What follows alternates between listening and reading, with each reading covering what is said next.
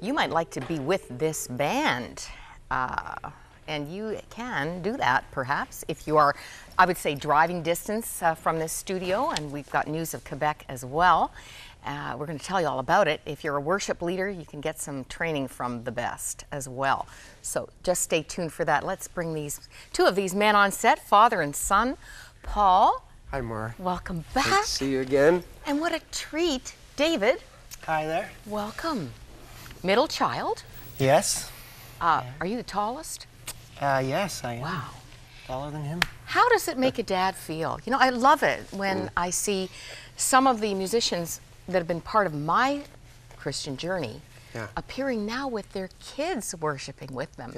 How do you feel about it? Super proud, super, blessed and honored, and it's amazing how fast it goes, when they're just born and then they grow up, and then you relate to them not as a child anymore, but as a friend and still a son, always a son, but fun, right?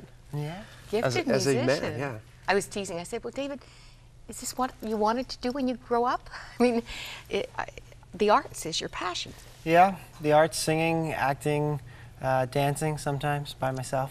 But yeah, the arts is my passion, so I love singing, coming on the road with him when I can. You know what impresses me the most? Don't get emotional. Is that you've kept Jesus at the center of the pursuit of your dreams. That doesn't always happen in the best of Christ-centered homes. Yeah. What did Mom and Dad do right that you want to live for Jesus? Oh, I don't know.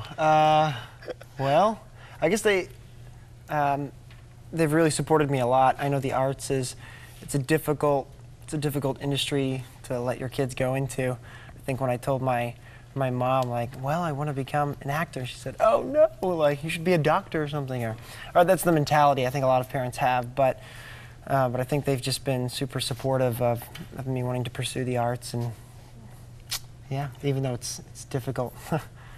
Now, Paul, do you anticipate having this backup vocalist for a while? You know, whenever he's available, all our kids were kind of, I've been the worship pastor at my church 20 years this year, wow. So they kind of didn't have a choice. It was sort of like, hey, I need a bass player this Sunday. I need you to sing this Sunday. Hey, I need you to play piano this Sunday.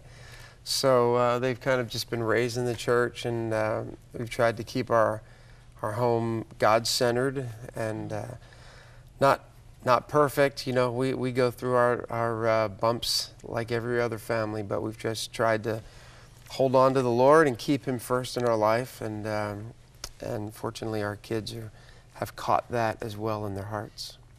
One of the things I didn't know about you, and it seems a number of people around here haven't heard the story of where your spiritual journey began. It's unusual. Well, yeah, in a nutshell, in a very small nutshell, sure, I was playing clubs in New Jersey, and as a late teenager, and thought that was the big deal, and somebody showed me a business, a multi-level marketing. I don't know if I can say the name, and I thought, leave it out. I thought, wow, yeah, that's so neat. And we went in, and me and my friends were like, yeah, we're gonna make money. We'll have a studio on a yacht someday, and we went to one of these weekend conferences, and there was a band on stage, and Friday night and all day Saturday they told you how to build your business, but Sunday was optional, and we went. We thought, hey, maybe we'll learn something.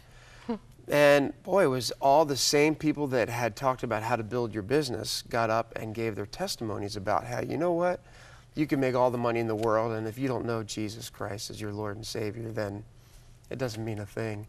And there was a band playing with drums and guitars. I'd never seen such a thing. I was, raised in a church where I'd never experienced that kind of expression. And so myself, my older brother, a bunch of our friends, we went down like in the classic Billy Graham style, and just said, Lord, we want you to be, come into my life, be my Savior. And that was over 20 years ago, and it's stuck. I mean, that just, There was even a music hook, a specific hook, I think. How Great Thou Art.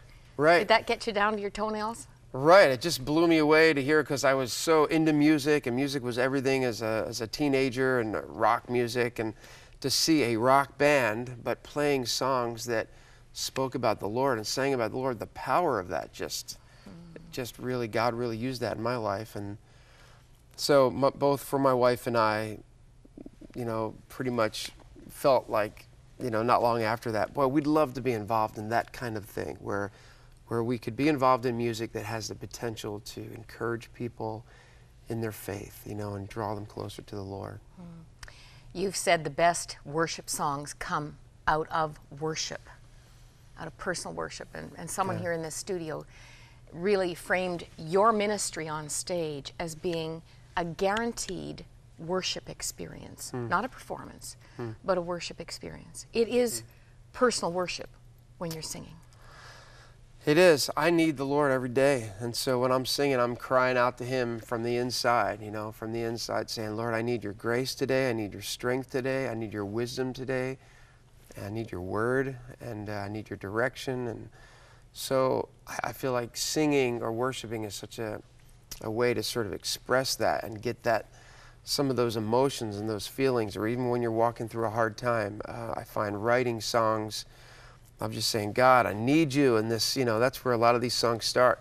They just start with that from my own personal walk with the Lord. And then it's a privilege to be able to share those finished songs with others, and to see that, hey, they're finding encouragement as they sing these songs